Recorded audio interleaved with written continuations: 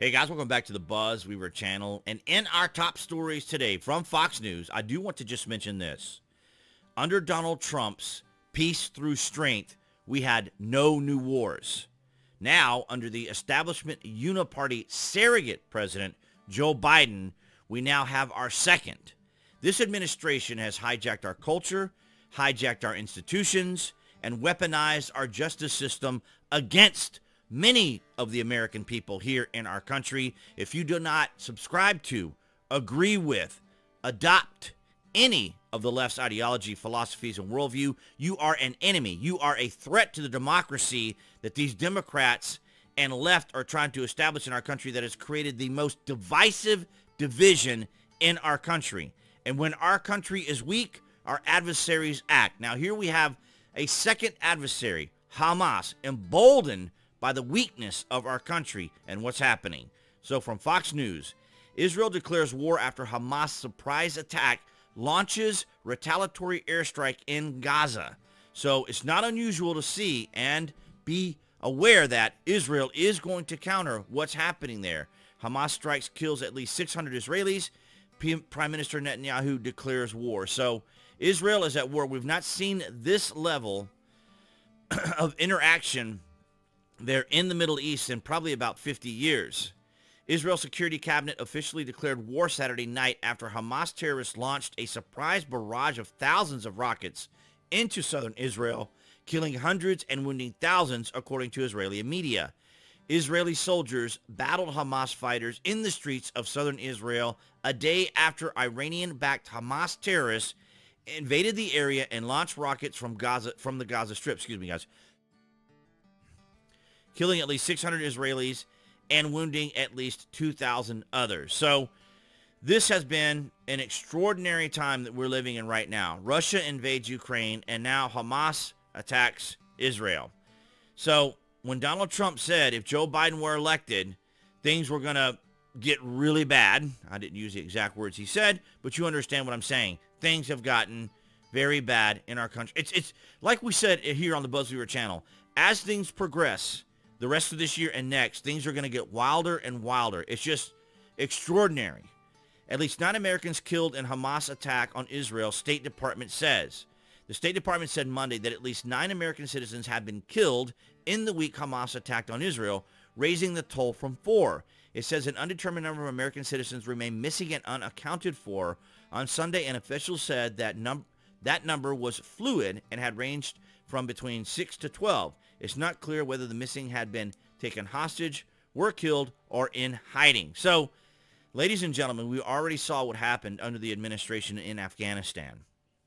We saw the complete debacle of what Donald Trump had outlined that was going to work to ensure that when we left Afghanistan, it would have been a lot more measured, a lot more peaceful, and probably would not have led to as many deaths and probably the recovery of all of our equipment that could just as easily be in the hands of Hamas right now, not to mention the $6 billion that Biden sent to Iran, which part of that money is probably funding Hamas.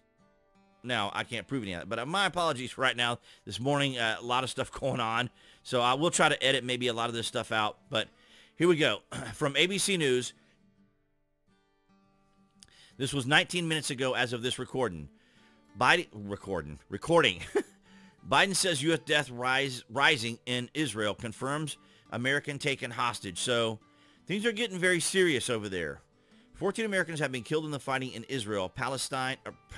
Sorry, guys. Like I said, 14 Americans have been killed in the fighting in Israel, President Joe Biden announced Tuesday, and he confirmed more are among those being held hostage by Hamas terrorists. We now know that American citizens are among those being held by Hamas, Biden said.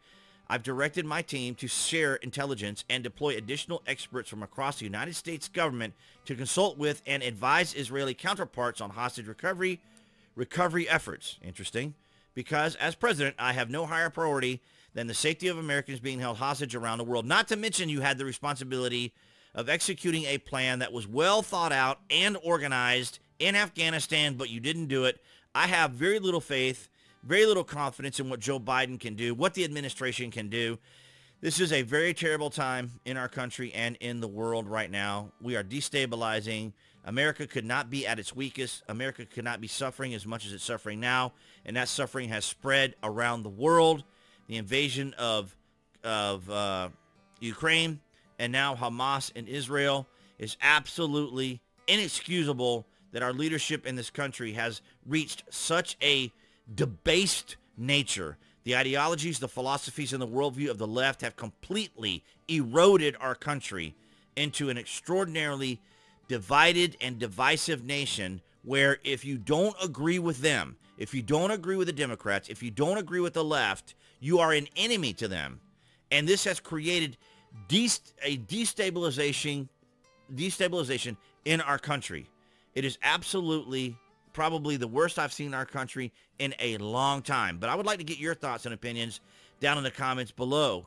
Are you sensing that the ineffectiveness of this establishment uniparty surrogate President Joe Biden is creating a destabilization in the world? I'd like to get your thoughts. Thank you for hanging in there. My allergies are kicking in so badly today, so I appreciate you guys hanging in there as I got through this video. And of course, all you guys across New Tech as well as here on YouTube, thank you guys for your continued support, your sharings, your likes. All this helps out the channel. And of course, appearing there on the screen, that would be the channel icon appearing there. You guys can click on that to subscribe, as well as to select notifications. That way you know when there's content here on the channel.